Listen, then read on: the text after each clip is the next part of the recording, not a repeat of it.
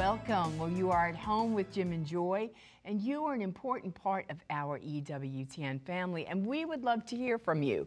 So you can email us your questions to jimandjoy@ewtn.com and check us out on Facebook. So the question for today's show is this. Please share what apostolate or form of outreach that you or your family engage in to make Christ known to others. That's a great question. It is a great question. And we need to ask ourselves that question, because sometimes we get so ingrown and we just take care of our family and our family's needs, and those are important. Huge. That's a big responsibility. But sometimes we need to do an outreach. Absolutely. We need to look out of ourselves and give ourselves away and find out who we really are. Yeah. So we're focusing on what apostolate, what work of service that you might be doing or you had done.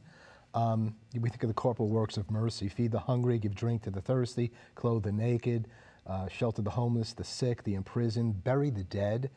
And then the spiritual works of mercy: counsel the doubtful, instruct the ignorant, admonish sinners, comfort the afflicted, forgive offenses, bear wrongs patiently, pray for the living and the dead. So there are apostolates particularly, but it's about that stuff there. It's about that Whether stuff. it's a physical act of feeding somebody or visiting somebody in prison or the work of evangelization or whatever it is, or you're an EWTN media missionary, I just want to throw that in there. Of course, that's and a you whole should. mission. Or you want to volunteer at a pregnancy medical center. Yeah, or you want to hold babies in the NICU. You just want to go to senior citizen homes and nursing homes, love people. But this is at the core of what it means to be a human being. What is at the core? It's more blessed to give your life than to receive life. And people think, like, I can't do that because I'm not qualified. Well, we don't need to be qualified. We just need sometimes to be obedient and to say, yes, Lord. Lord, I desire to do this. God, anoint me and equip me with a loving heart that I would love and serve. We can't solve all the world's problems, right? But we can love another human being. As Mother Teresa used to say, if you want to change the world, go home and love your family, right? Go home and feed the poor that are right in your sphere of influence that you can take care of. Sometimes it's good to do a missionary trip where maybe you go to another part of the country, another part of the world, but sometimes it's right in your backyard. Sometimes it's right in your home. Right, and you need to do works of mercy right there in your home. Yeah, so it's things that we're doing, we're acting, we're living, but it emanates from the heart, the soul, being made in the image and likeness of God, the Holy Trinity, who has always three persons, one God, Father giving his life to the Son to the Father, the Holy Spirit to the Father and to the Son. They're not about themselves, they're about the other one. And so giving, it's more blessed to give than it is to receive. If you find your life, you're going to lose your life. That's a problem with so many of our young people.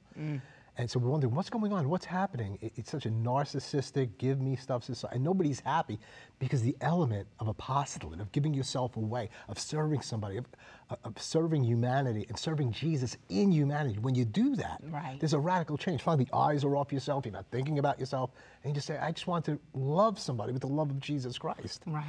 And that makes all the difference in a young person's life, in a marriage, and in a family. And sometimes it might mean a smile.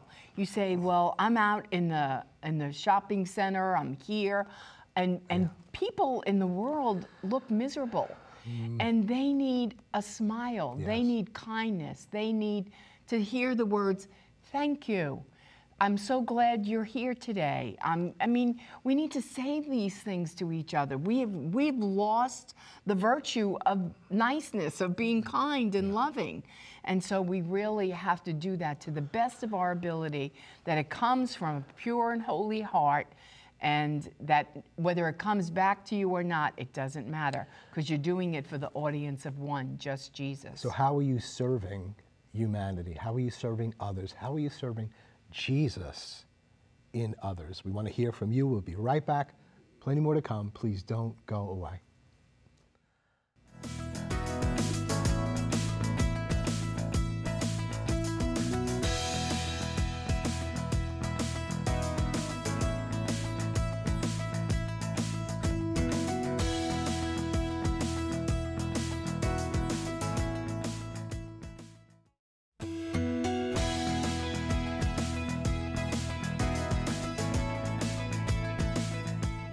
Welcome back. Well, remember that today we're taking your questions on our show.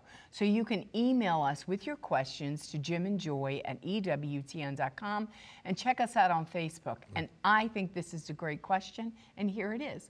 Please share what apostolate or form of outreach that you or your family engage in to make Christ known to others. Now, when we were raising our children, at that particular point in time, you were an Episcopal priest. We lived in the church rectory. We lived in a community that was in transition in the South in 1980 in Fairfield, Alabama.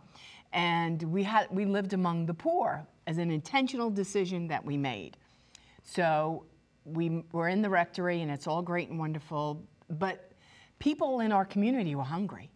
And they would come to our house and want food. And I don't know if we had a neon flashing light on outside. It was like, go to the pastor's house, he'll feed you. And we did. We did. And we made a lot of peanut butter and jelly sandwiches, bologna and cheese sandwiches, and then our church started a soup kitchen. Yes. And for 15 years, we had the privilege of serving over... I forget the stats. It was like 100 to 150 a day. Right. And it was, like thousands of... 15,000 people a year we served. But we started in our home. Right. And then we started the kitchen. Right. And yeah, that came out of that. But our kids would serve in Our that kids kitchen. would serve. Not only the meals, but they would fellowship with people and get to know them, and the human element, not just the feeding people, Right. but getting to know them. Yeah, Yeah. And it changes your heart, because we come and we're all on a journey to holiness. And I can remember, seeing people on the line, and you would say the best thing. You would say, they might not be hungry, but they're coming there for fellowship. They're coming there for community. Yeah. And it became a was a community of love for the people who attended there. yeah. And it was a beautiful, beautiful ministry. You know what, and that's so true.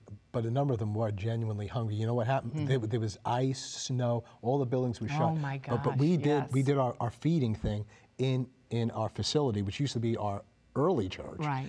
And people walked miles. Alabama people don't like to get cold, okay? Right. Like it's icy, it's raining. And we had 30, 40 people that came to eat. Right. Like they weren't going hungry. to get a meal for whatever reason. And then, as you said again, it's just the human element. The thing that was neat about that too is that, we had so many doors that we had to lock up. And if I missed a door, sometimes people would come from that kitchen and say, your door's open. Right. Right. Other They weren't going to steal. Other people were getting robbed. But for Right. us, it was kind of like, hey, They were your door's reporting. open, you might want to lock the door, Yeah, so sweet. We got a phone call here, huh? Yes, we have Christine on the phone. Christine, welcome to At Home with Jim and Joy.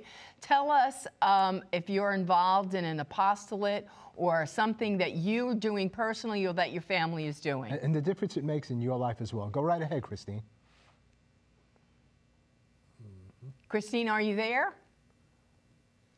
Maybe she's not there. Well, we can't hear in here. Yeah. I don't know if they can hear someplace else. Yeah. But we're going to need to get that Fixed. fixed. But 'cause anyway, we hear can anything. talk.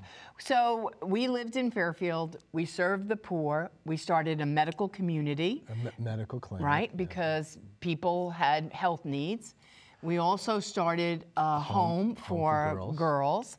And that was really beautiful, called the Grace House. Yeah. And that was all birthed from our happy little church. You would have thought in our church family that we were thousands of people. But we weren't. We were like 350 people. But you know what we were? Our hearts were set on fire for God. And anything that God asked us to do, we were like, oh yeah, sure, we could do that. Oh, sure, we could do that. And we did that. And then what we did was we involved people from the other side of town to get involved. And that was such a beautiful thing. I'm hoping we have Christine back on. Christine, are you there? I'm here. Okay, There you I'm so are, sorry yay. for that. But you just go right ahead. We're so glad that you're with us. And again, the question, are you involved in an apostolate? Anybody in your family? What is it? Why are you doing it? How does it help others? How does it help you? So just go right ahead. We are involved and have been involved since my girls were little. It is a family affair. We are involved with feeding the homeless. What started as every Christmas morning developed into a friend of mine who started a nonprofit to feed the homeless. And I retired as a teacher and joined her. and our families are very involved in this. We serve the homeless in downtown Birmingham 7 days a week. And in the beginning, it was just our families who were out serving. Yeah. And during COVID, it was just our families because we had to be secure. And so it was, my family's been involved with this, like I said, since my girls were little. So they have been involved with the community. They know the homeless know them. They ask how they're doing. They get excited when the families are on the truck so they can catch up. Yeah. It was a leap of faith to do this, and it has brought more blessings than I can write down in, pages of the Bible. Yeah, yeah. Christine, when you say this ministry, what's the name of the outreach? The name of the outreach is Food for Our Journey. Food for Our Journey. How Food are you for feeding? Our Journey. Are you going right to them out on the street or under a bridge, feeding them, or is there a place? We're a faith-based initiative that uses a food truck to take the food to the homeless, to the hungry. We feed the homeless and the food insecure, and this was brought about by the fact that if the soup kitchens, the fixed locations, were not open during a time when they could get there, then they would miss a meal. Or if it was too cold, or if it was raining, or they just chose, to stay where they were instead of, and deal with the hunger. And so this has changed. But we stretch all over downtown Birmingham, from 65 all the way to 2059, and from 5 Points down to St. Paul Cathedral.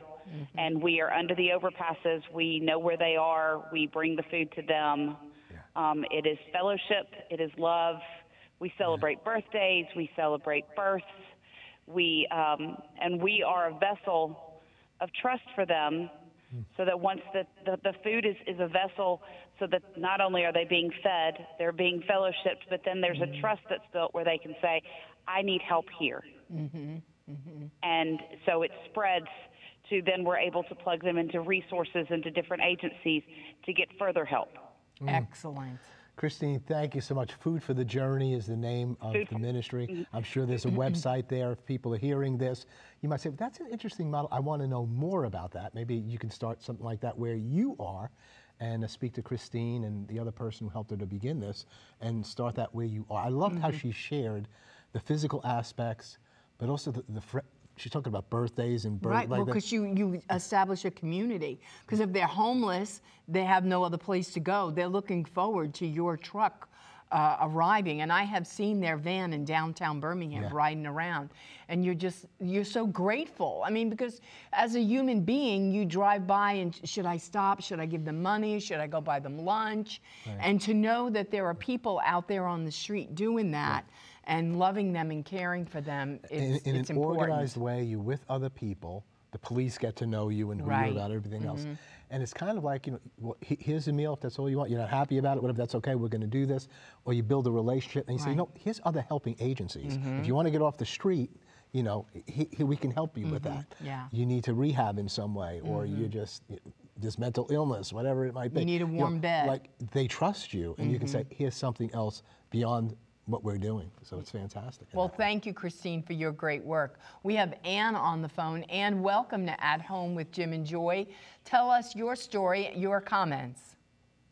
Yeah, so my form of outreach is St. Paul Street Evangelization, and I've been doing this for about 9 years. It's a grassroots nonprofit organization, and we set up just a sign, and we have some blessed rosaries, and we stand like at a street corner, like maybe in Detroit or Royal Oak, or perhaps we have permission to set up a table inside a soup kitchen in Detroit or in Pontiac. And we stand there and answer questions. Our sign says something like Catholic truth, free literature, can we pray for you? And then we have an image of Jesus on there. And it's been a wonderful way to make Christ known to the people of the world.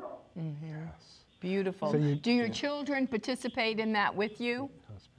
My children are older. My husband does this whenever he's able. Some of our evangelization. One of our teams serves a Catholic ministry in the Detroit area called Awaken, and that's a time when we go to a Catholic event. Some events are Catholic and some are, more like for the public. But even at the Catholic events, we're very needed there. And in the evening events, my husband joins us. Yeah, so I went to a training in 2013, and I was so blown away by it. It was done by the founder, Steve Dawson, as well as Adam Janke. And I told my husband about it. He had been out of town. We went back 1 month later for the exact training, and we were both blown away and saying to each other, you mean we're supposed to be out there talking about Jesus? Yeah. The Gospels, Jesus says it in the Gospels, and the rest of Scripture, and the saints and the popes and all the encyclicals, and we were blown away. So we really got behind this and started actually 2 different teams, one at a soup kitchen in Pontiac and one through the Awaken Ministry, as I mentioned. So serving all kinds of different people, sometimes Catholics and sometimes, everybody that might be, out on the street. Mm-hmm. What do you say, just do it in a nutshell? People who say, well, I thought that's for evangelical people or Mormons or Jehovah's Witnesses. Catholics don't go out and do that. I mean, you're asking, what do you say real quick? Well, it's right in the catechism that lay people also fulfill their prophetic mission by evangelizing. And this is most especially helpful because we're out in the world. Yes. And people say, oh yeah, so they're like me, and yes, I'm just like you. I'm not, I didn't go to the seminary. I did take some training, but I'm not a seminary trained person. I don't have a degree in philosophy or the faith. My training is in the science area, and I just see, that God has really changed me through this as well, seeing that every person needs That's how something. it usually works. And thank you so very, very much for doing your part to fulfill the Great Commission. May the rest of us not just admire you, but get on with it with you. St. Paul Street Evangelization. Excellent. Right. And then we have a comment. 40 Days for Life means the world to our family because it's a powerful tool in the hands of those seeking to make abortion unthinkable. Their efforts to close clinics, save lives, and embody the spirit of Jesus by offering hope, love, and compassion to a world in turmoil are a testament to the love that Jesus and pro-life advocates share for all. And it's a reminder that love ultimately prevails. 40 Days for Life serves as a remarkable mission field where we can actively demonstrate the love of Jesus to frightened parents and witness how this love empowers them with hope and courage to choose life. Frightened parents. Yeah. So she's talking about those who are thinking about aborting. I never heard it put that way. But that is really true. I mean, I think I spoke with a couple the other day. The girl was frightened. She was afraid. She had health issues. She was afraid. She was afraid to tell her mother. So fear. And so ways that we can then, as people of God, stand in the gap and help them to get rid of their fears and to say, wait a minute, this isn't the end of the story. We can help you with this. And infuse hope and love and truth with the great hope that they'll change their mind. 40 Days for Life is still happening. It's all over the world. Just go to their website, 40 Days for Life, and you'll find out where you can get involved if that's something. And if you're bedridden and you can't get out, you're in another phase and stage of your life, pray. Amen. Pray, pray, pray for the people who are on the front lines trying to bring hope and love and truth to those who are broken and hurting, whether they need a meal, whether they need medical attention, whether they need the truth about the gospel and the gospel of life. Just pray for all the people who are doing those great works. Thanks so much for your participation. May we all do our part to somehow, some way, in the works and deeds that we do, whether it's evangelization or feeding the hungry or visiting those in prison. And as we go, the kingdom of heaven will be at hand. Christ will bless others and bless you in your giving. We'll be right back. Plenty more to come. Please don't go away.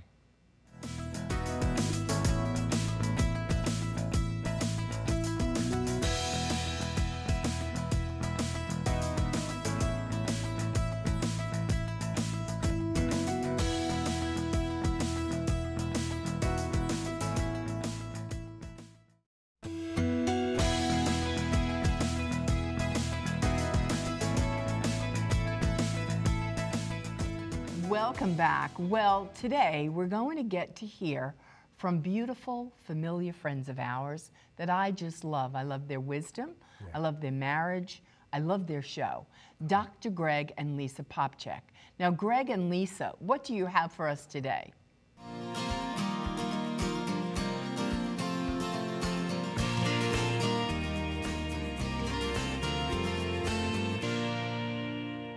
The world tells us that family life is an accessory, something we acquire. But family life is really an activity. We need to schedule time for it every day and, contrary to what the world says, plan all of our other activities around it. The church says that families are schools of love and virtue, but no one can learn any lessons if they don't actually spend time in school. Fortunately, helping your kids learn the lessons of love and virtue is a lot easier if you come together as a family for at least a few minutes every day to pray, work, talk, and play together. Creating daily rituals around praying, working, talking, and playing together allows your kids to come alongside you as you teach them how Christians relate to each of these important areas of life.